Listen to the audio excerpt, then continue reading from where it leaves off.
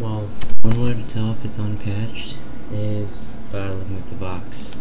They made a couple of different editions of the game, so they all look sort of different. But if it looks like this, chances are it's probably in there, the unpatched one. So after buying the box, you don't know for sure whether you have the unpatched version, because there are cases where patched versions are in that box, but it does narrow it down a little.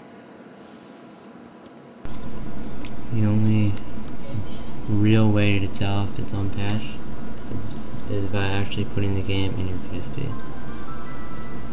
And once it's in and it opens up, don't actually turn on the game, but look underneath it. There'll be like an update. If it's update 2.0, that means you have the unpatched version.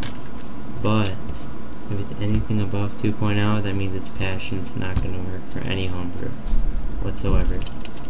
So as long as it says 2.0, you're good. If not, return it. The best place I'd say to hook up with an unpatched version is Blockbuster. Just basically rent it, because they usually have the first editions of all games.